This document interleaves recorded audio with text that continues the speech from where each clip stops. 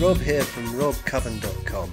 I'm going to show you quickly how to set up Google Analytics on your Genesis site. Now, if you've never set up Analytics before, it's real easy. All you have to do is to go to google.com/analytics. There it is.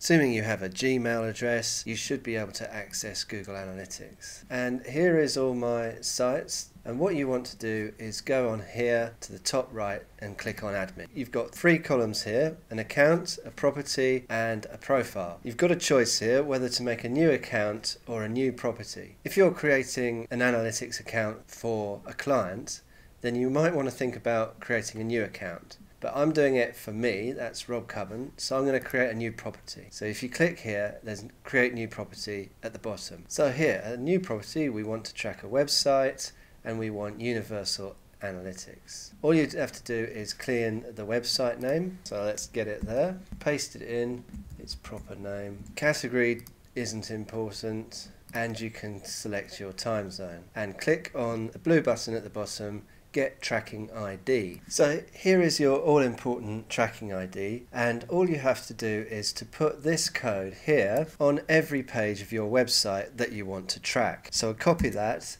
and I'll show you how to do that on your Genesis WordPress website. If you have a WordPress site, you haven't got Genesis, you can just put it into your theme by adding it to a header PHP or a footer PHP that you'd see here. But anyway, this is about Genesis. So if you go into Genesis theme settings, down the bottom you have header and footer scripts, and I'd advise you to put it into your header.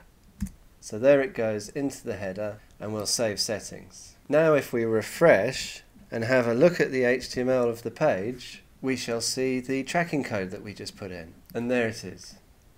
So let's go back to Google Analytics, and so let's go back.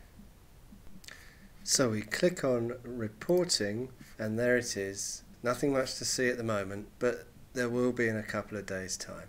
Okay, and just a few days later then, what we can do is hone in on the last 2 or 3 days, and we see we have had some visitors, 3 on Friday and 6 on Saturday. You can also look at the hourly visitors. I'm not going to show you much about analytics, but if you want to set a goal, go to admin. If you click goals there, you can set a goal, which could be a checkout page for a product purchase. But on the reporting side, you can look at acquisition to see where the traffic is coming from. In this case, it's mostly direct, although there's some search engine traffic, which means it comes from Google or something, and referral, which means it comes from a link from another site. Anyway, I hope that showed you a bit about setting up Google Analytics. My name's Rob Cubbon from robcubbon.com. Thank you very much. Goodbye.